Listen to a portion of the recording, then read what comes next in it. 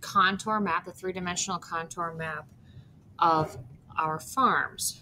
So I have a little sample here that I made just with some index cards to make it very simple to explain. So I'm looking right now at the directions that are on your farm map, and I'm following along, and I'm going to be doing each of those steps so you can see how it works in a very simplified way. So the first thing is to create a color code system for the elevation layers. So you can see here I picked some colors and I colored them on the lowest elevation page, just like it says, okay? And then the next thing it says, step number 2, is label each of your pages one of the elevations by coloring only that box on the next page. So on the next page, okay, see I have an elevation. This would be less than 5, and then this would be 5 and 10 and 15, so that you know that one would have to be 0, but I didn't mark anything there because I just have a very simple map here. So this is my 0 page. This is my 5 page. You can see I kind of already got started making sure I was going to explain this correctly. And so I need to color the 5 page with its answer, with its little key right there. Okay. And then the same thing here with the 10 page.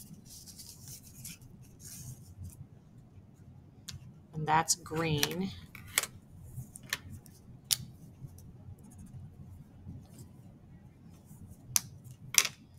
And then the last one is the 15 page, so I'm going to color that pink.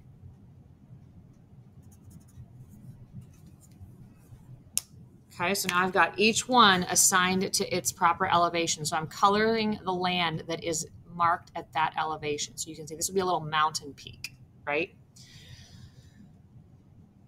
So now you can also see that I'm coloring, that's what I'm doing for step 3. I'm coloring the land that's immediately above that line, right? So the 5 line, if you look at it on the first page, just because there's nothing colored here, right?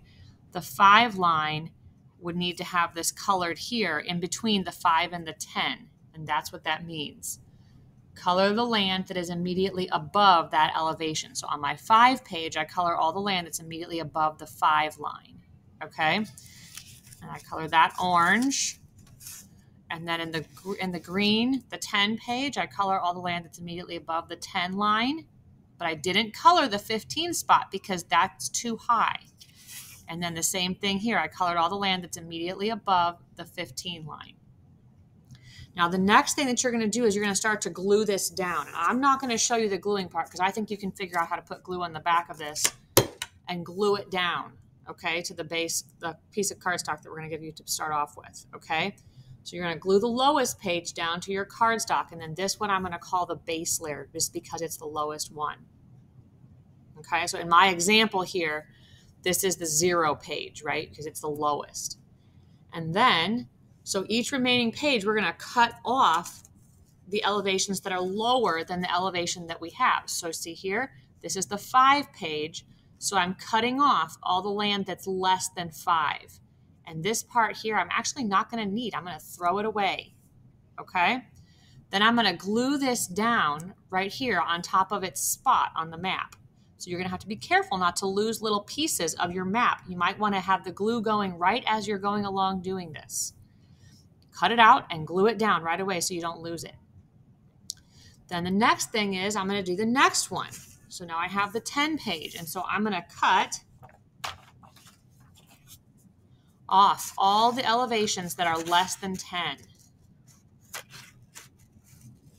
And on your map, you're going to have to be careful not to lose any because there could be areas of your map where you have, more than one different spot that's marked as 10. On my simple map here, I only have one 10 area. You might have more than one 10 area.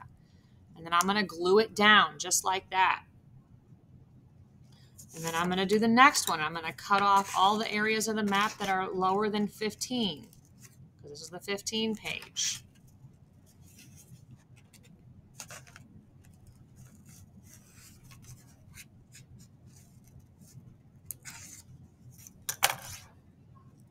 And then I'm going to glue this one down to there. And so you can see here how I'm building a map that has the same actual three-dimensional structure as this original little mountain would have had. Okay, and so you can see this is, I don't know, can we see this here?